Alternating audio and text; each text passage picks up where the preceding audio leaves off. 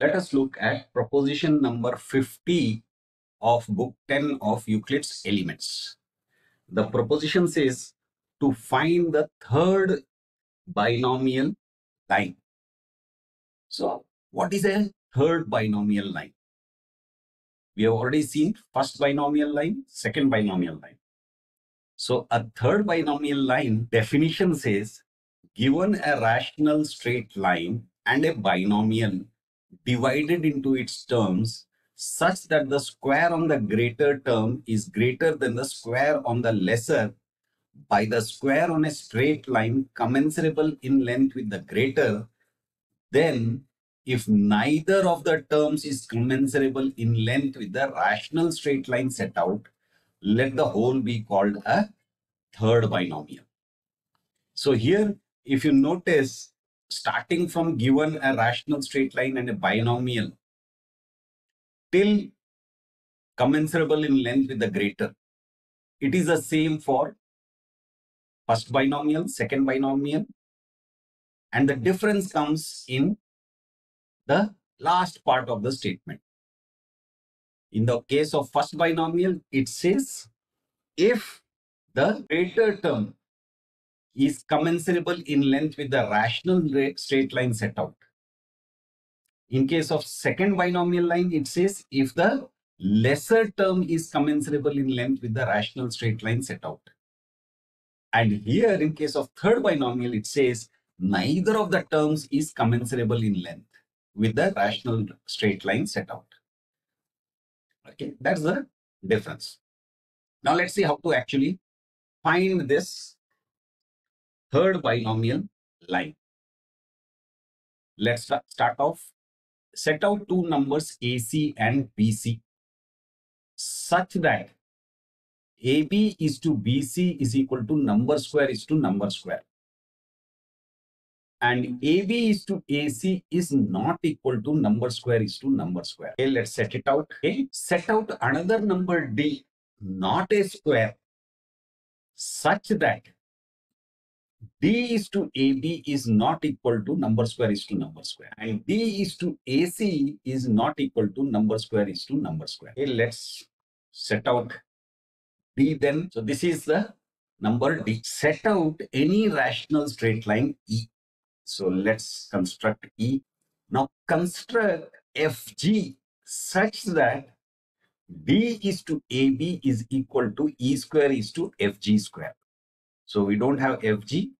We have to construct FG such a way that it satisfies this proportionality. So let's construct FG. So here D is to AB as E square is to FG square. That means E square is commensurable with FG square. Why? Because E square is to FG square is equal to a number is to a number.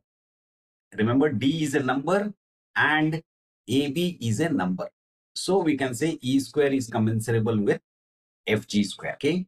Now E is rational. So FG is also rational.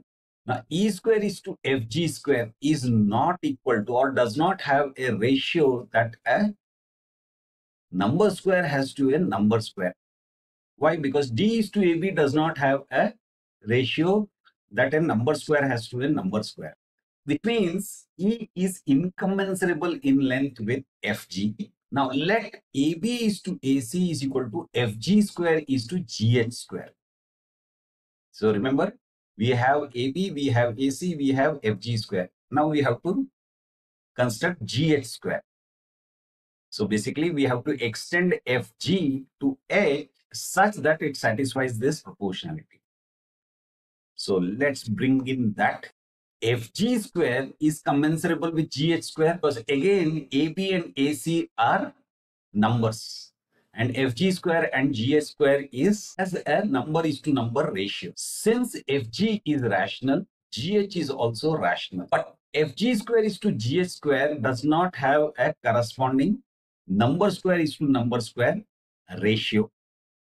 Why? Because AB is to AC does not have a number square is to number square. So which means FG is incommensurable in length with GH. Means FG and GH are commensurable in square only, which means FH, which is the sum of FG and GH, is binomial. Now we have to show that it is a third binomial.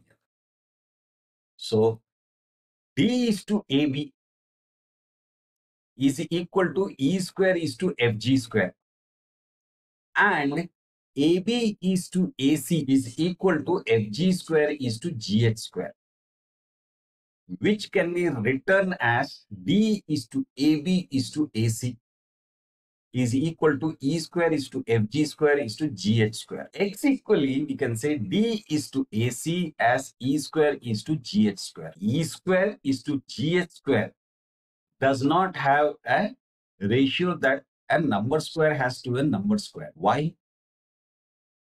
Because D is to AC does not have a number square is to number square, which means E is incommensurable in length with GH. So we have shown E is incommensurable in length with FG. We have shown E is incommensurable in length with GH. Since AB is greater than AC, FG square is also greater than GH square. AB is to AC is equal to FG square is to GH square. So since AB is greater than AC, FG square is also greater than GH square. Now let FG square is equal to GH square plus K square. And here we are not showing K. Where did this K square come? Because remember, FG square is greater than GH square. That means it is greater by something. Na? So which means we are saying let it be K square. It is greater than GH square by some square. That is K square. So in conversion, what happens? AB is to AC. Instead of that, we say BC, the extended part. AB is to, or the excess part. AB is to BC is equal to FG square is to K square, which is the excess part. So, which means FG is commensurable in length with K. Why? Because AB and BC have are numbers, and FG square is to K square has a ratio corresponding to a number is to number. So we can say FG square is greater than GH square by K square, where K is commensurable with FG. FG and GH are rational straight lines such that FG and GH are incommensurable in length with E. FG and GH are commensurable in square only, which means FG is a third binomial line divided into its terms, that is FG and GH. So that is proposition number 50 of book 10 of Euclid's Elements. Again, let me remind you, there is a link to a PDF book which describes all these propositions in detail. Please feel free to download it, refer to it, and if you think somebody else can also benefit from it, please do share. That's it for now. Bye.